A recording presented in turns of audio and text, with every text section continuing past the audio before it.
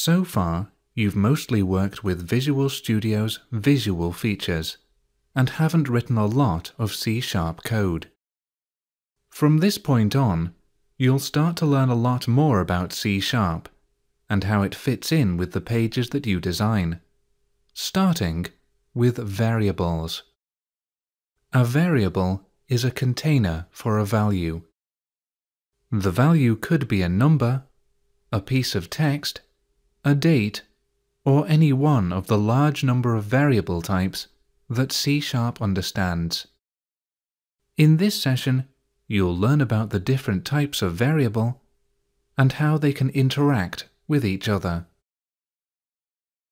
Here are the objectives for this session.